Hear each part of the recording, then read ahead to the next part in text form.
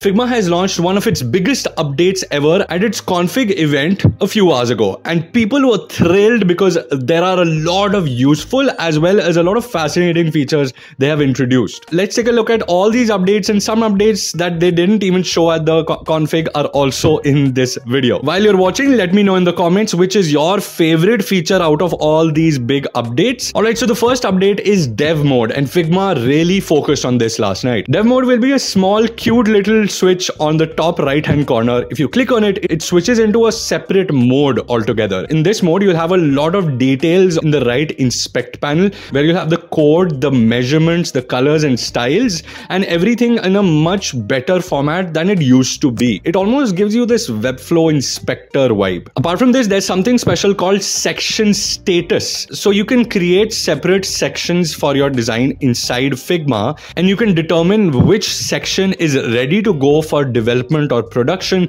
and which designs are still work in progress. So this will help developers identify only the designs which are important for them and not have to look at an entire design file. There will also be a proper plugins panel only for the dev mode on the right. So right above the code, developers will be able to see GitHub integration, Storyblocks integration, VS Code integration. So whatever cool developer friendly integrations that there are or will be in the future will come as a separate plugins panel on the right. There is now an official VS Code plugin which is very clean to use for developers. So while they are programming and coding, they can see all the updates and changes that you have made live so that they don't miss out on any changes later, and they can keep up with your design cycle as well. Second biggest update is variables, and this is going to be super useful for designers like us. We can set different variables to different design elements. So if there is a card and we create a dark mode and a light mode,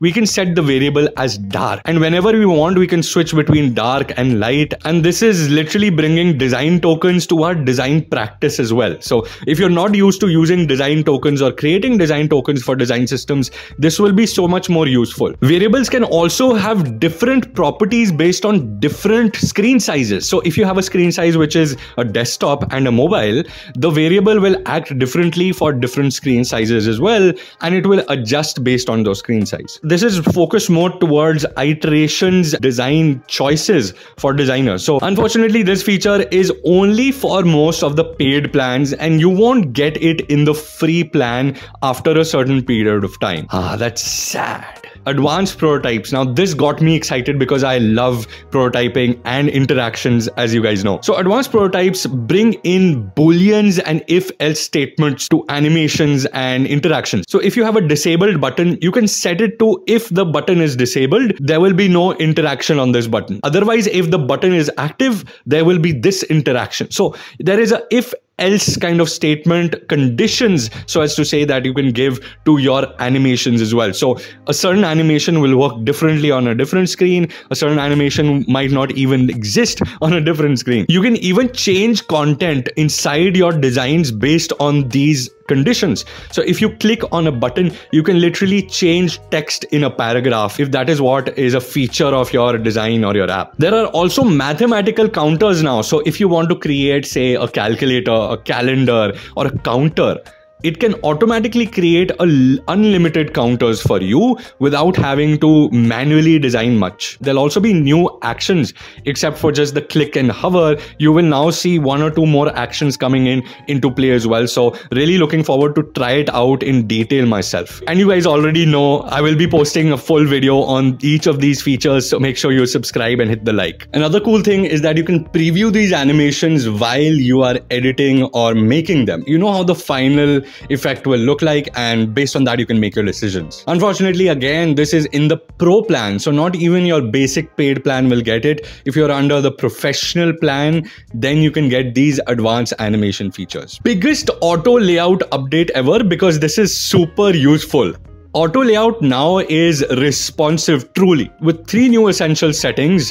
One is max width, one is min width, and the third one is wrap. Yes, earlier we had to create multiple rows and columns. Now you can just set it to wrap, and based on the screen size, the elements will wrap to the second or the third line immediately. So now you don't have to worry about responsive layouts with auto layout anymore. And yes, if you want a certain element to only stay a certain size, you can set a max and min width as well. So when you adjust the screen size, it will only adjust to that level and nothing more or nothing less. Oh, a better font picker. I've always wanted a proper font picker, and finally we have this in the next big update. Figma will now allow you to see all the fonts with their own font styles and their font families. So if there is a cursive font, you'll see the font as cursive. If there is, say, impact, you'll see the impact font, and not just a simple written name. You will also see a nice little new font label in front of any font that you have recently installed. So this will give you a better clarity as well. And the best part about this update is that categories are finally here. So for each font pair or font category, you can create different tabs. So one tab will have your favorite fonts, the other tab might have your frequently used fonts, or a third tab which will have a project-based font only. You can name your own categories. There are some pre-built categories for you, but again, super duper useful feature, one of the most useful features for today for me. Let me know in the comment which is for you. Another big but underrated feature again is a much better file search from inside your Figma file. So you don't now have to leave your Figma projects to search for another Figma file. From inside your Figma file, you can see 10 other projects, search for those projects or components or elements. Another cool update is that Figma has finally officially introduced their new blog called Shortcuts. This blog will have all the Figma updates. It will have any podcasts, interviews, videos, and even courses that they keep on updating on YouTube on one single platform called Shortcuts. I'm keen to see if they integrate community with Shortcuts. And of course, finally, there are a lot of small minor changes just to integrate the new changes into Figma's platform. And I'm sure they're working in the background for better performance and less data use, etc. So again, super excited about this update. Let me know down in the comments which is your favorite one. I'll see you every week, same time, same place. Until next time, take care. God bless.